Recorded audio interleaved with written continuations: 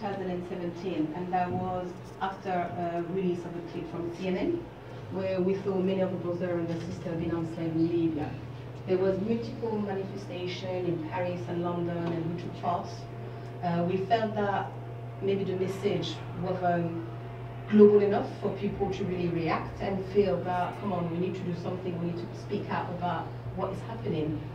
Once again, I was blessed to be around artists, so we decided to start a Not For Sale Song Challenge, inviting artists to take part in order to pass the message through music, which is a peaceful way of waking up the mind.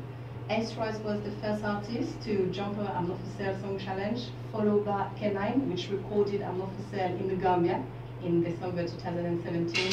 Then Killer Head Champion, Homies Wisdom, King's Baby, Power Bling, Our Gambia, and more artists are in the pipeline. So we're very fortunate. Really, you have a rich